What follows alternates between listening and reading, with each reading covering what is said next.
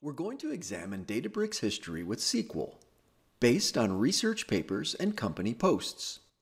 First, we need to begin where most modern cluster computing technologies got their start, with Hadoop, which was open sourced in 2006 by cloning two Google technologies, a distributed file system for storage, and a programming model for compute.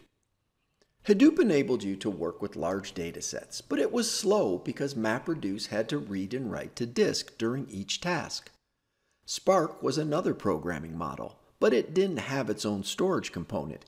It used Hadoop's file system, so it was only a compute engine. Spark was faster because it processed Hadoop data in memory. Hadoop required users to write complex MapReduce programs in Java, so Hive was open source to enable users to submit SQL queries to analyze data stored in Hadoop. Hive automatically translates SQL operations into MapReduce pipelines, which was useful but also slow because of all the disk reads and writes. Shark was created as a faster alternative to Hive.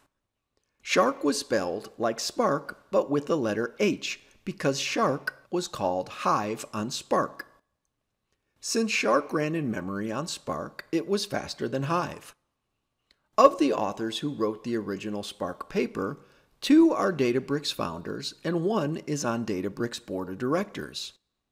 News stories about Databricks startup often featured shark fins, because 3 Databricks founders and a board member were also authors of the original Shark paper. So if we think of Hadoop as on-disk MapReduce and the Hadoop distributed file system plus Hive, when Databricks was founded, its stack was an in-memory MapReduce plus Hadoop's distributed file system and Shark.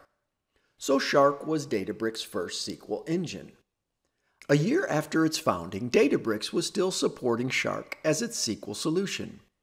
But then 2 months later, Databricks announced it was ending development of Shark and focusing its efforts on the new Spark SQL component that had its alpha release in Apache Spark's 1.0 version.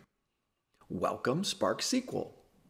Shark was hard to maintain because it was built on the Hive codebase, and while Spark SQL was a rewrite, it still used the Hive metastore and sourced data from the Hadoop distributed file system.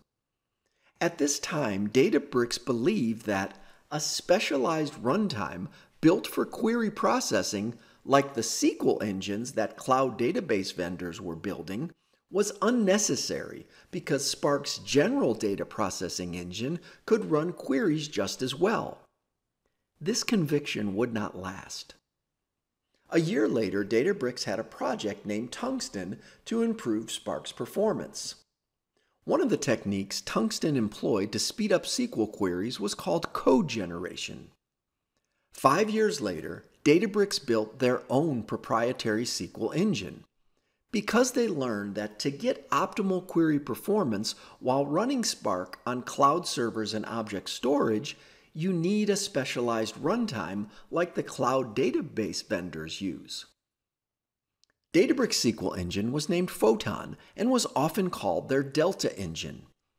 If you compare the research paper for Databricks' new SQL engine to the paper that Snowflake published 6 years earlier, you will see ways that Databricks imitated Snowflake's design. Here are a few comparisons from the papers. A Snowflake founder was the inventor of the vectorized execution model that Databricks used. Databricks abandoned Tungsten's code generation technique, which originated from the Volcano research project during the early 1990s. Databricks' use of columnar execution is similar to how Snowflake executes the same instruction on multiple column values at the same time. In the same month that Databricks introduced their new SQL engine, they also acquired Redash, an open-source browser-based query editor. Databricks used Redash to build a new workspace they called SQL Analytics. This was significant because Redash gave Databricks a new SQL editor with the same look and feel as Snowflake's browser-based editor. Here's Snowflake's SQL interface, and here's Databricks SQL interface. Imitation is the sincerest form of flattery. The next year, Databricks renamed SQL Analytics to Databricks SQL.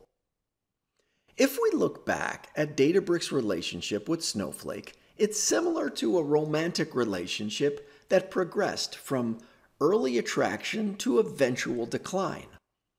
Early on, Databricks was proud to announce a partnership with Snowflake.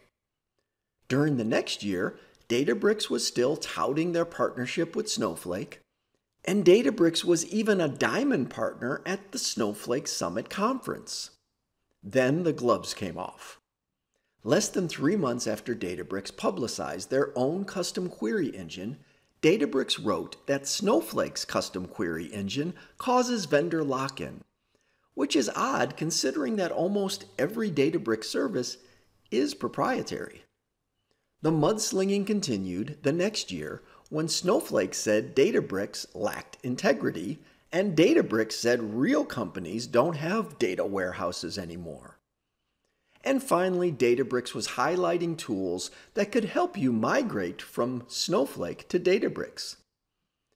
When companies begin massive growth phases, relationships that were once partnerships can easily turn into rivalries as they eat into each other's profits. Another example of this is Databricks' relationship with Cloudera.